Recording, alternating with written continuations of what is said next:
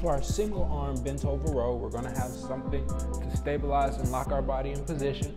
I like to use a physio ball, but some people prefer a bench or a box, whatever you may prefer is okay. All right, from there, you're gonna stagger your stance. Whichever foot or whichever arm you're working, that's gonna be the foot that's out front. So left arm, left foot out front. Really generating force between the hand and whatever you're stabilizing on.